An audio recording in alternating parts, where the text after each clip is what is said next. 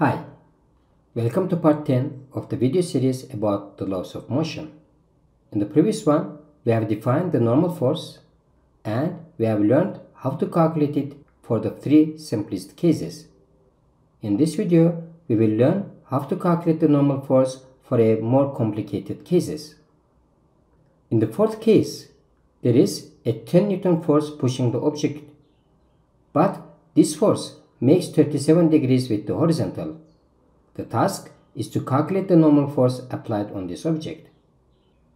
As usual, we start with drawing a free body diagram for a given object. First two forces which we will draw are force of gravity and the normal force. We can recall that the normal force is always perpendicular to the surface. While calculating it, we will need to consider only the forces which are parallel to it. In other words, perpendicular to the surface. That's why, while drawing the applied force, instead of drawing it in the direction shown in the question, we will resolve it into its components, Fx and Fy. From the diagram, we can see that Fx will have zero effect in calculation of the normal force, as it doesn't have any value in vertical direction. As a next step, we can write the formula stating that the net force on a y-axis is equal to 0, as object is not accelerating up or down. If we choose upward as a positive direction, the normal force will have a positive value, force of gravity and Fy are going to have a negative value. Force of gravity can be calculated by multiplying mass and gravitational acceleration. Fy is opposite to 37 degrees, so its value can be calculated by the formula F times sine 37. Mass is 5 kilograms. Gravitational acceleration is 9.8 and force is 10 newtons. The normal force will be equal to 55.02 newtons.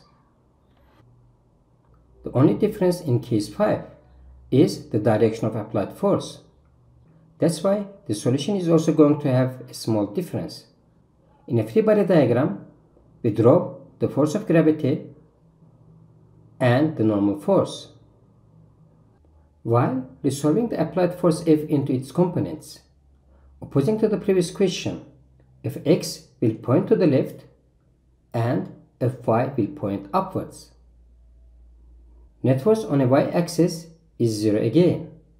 We choose upward as a positive direction, so this time Fy is going to have a positive value as well. The only force which is going to have a negative value due to pointing downwards is the force of gravity. Fy is equal to F times sine 37 and force of gravity mass times acceleration. F is 10 newtons, mass is 5 kilograms and G is 9.8 meters per second square. The normal force is equal to 42.98 newtons. The explanation of the last example in this video may seem a bit complicated, especially if you don't like geometry. But at the end of the day, the only thing you will need to know is one formula, which you can memorize and use anytime you need without even thinking about the explanations we will see. The task is to calculate the normal force on a 5 kg object resting or sliding on an inclined plane. Let's start solution with drawing a free body diagram. There are two forces applied on this object. Force of gravity acting downwards and the normal force acting perpendicular to the surface. Of course, there can be friction force, but it will have no effect on our solution. If you still expect to see this kind of questions which includes a friction force as well, don't worry, we will cover them in the videos related to friction force. As we mentioned in the previous examples, to calculate the normal force, we only need the forces which are parallel to it. In other words, which are in the same direction or opposite to it. To achieve this, we can resolve the force of gravity into its components. As these components will not be in the direction of x or y axis, it's better to name them Fg parallel for the component which is parallel to the surface, and Fg perpendicular for a component which is perpendicular to the surface. Net force of vectors perpendicular to the surface is equal to 0, which means the magnitude of the normal force is equal to the magnitude of the perpendicular component of force of gravity. To calculate the value of the normal force, we just need to calculate the value of this perpendicular component. To be able to do it, we will get some help from geometry. If the angle at the bottom of a right triangle is 37 degrees, the angle at the top will be 53 degrees. By using similarity, we can see that the angle between Fg and its parallel component is 53 degrees as well.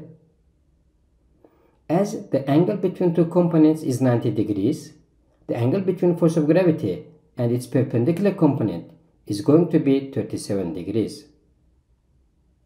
As Fg perpendicular is adjacent to 37 degrees, its value can be calculated as force of gravity or mass times gravitational acceleration multiplied by cosine 37. Mass of the object is 5 kilograms. Gravitational acceleration is 9.8. The magnitude of the normal force exerted on this object is 39.13 newtons. In this video, we have learned how to calculate the normal force for another 3 cases. In the next video, we are going to learn how to calculate the normal force for the cases involving lifts. Don't forget to subscribe and turn on the notifications in order to be updated about my new videos.